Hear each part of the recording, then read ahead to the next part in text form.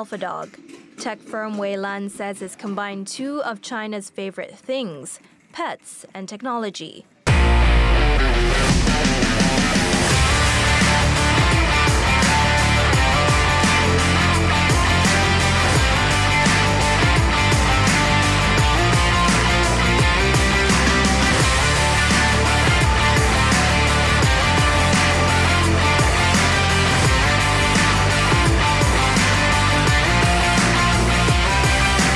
We've got over 1,800 orders within a month. Our customers are mostly developers, tech geeks, and children.